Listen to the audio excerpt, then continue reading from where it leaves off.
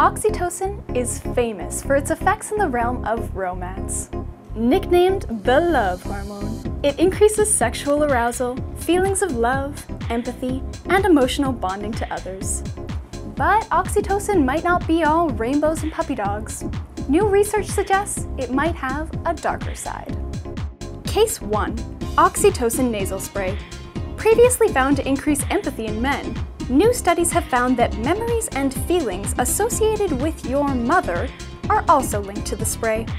Test subjects whose attitudes towards their mothers were anxious or uncomfortable would feel even more negative about them after a shot of oxytocin.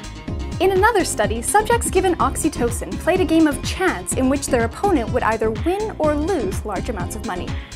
Compared to a placebo, people given oxytocin felt increased envy when their opponent won, and a disturbing sort of happiness when they lost, as well as increased feelings of gloating.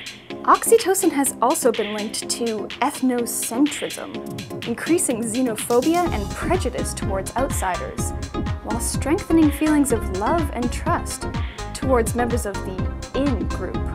Because of these studies, some researchers believe oxytocin enhances the entire spectrum of emotions.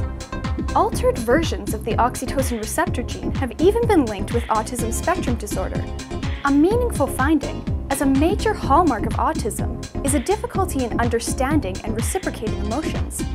Oxytocin supplements are being explored as a possible treatment of ASD, with some studies showing increased social behavior and ability to recognize emotions after treatment. So maybe instead of the love hormone, we should call it what it really is: liquid emotion, good or bad.